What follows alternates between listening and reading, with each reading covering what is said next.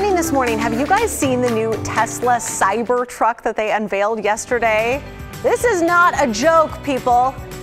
It's got a lot of people scratching their heads, so of course reaction all over the internet. Is it DeLorean on 22s? Is it something he drew as a child? Because that is what people are tweeting about the new Cybertruck that's going to be for sale in the year 2021. So somebody on Twitter said, "I swear I drew this in kindergarten." While another person said, "I don't understand what the fuss is about. It looks like..." Yeah, what's wrong? Another thing from the unveiling last night really had people talking. Nobody expects the Cybertruck when you see it, but watch this video.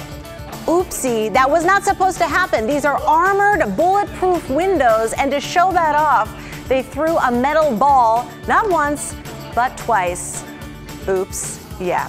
A little embarrassing for Elon Musk, but he just explained it away. Well, it didn't go through.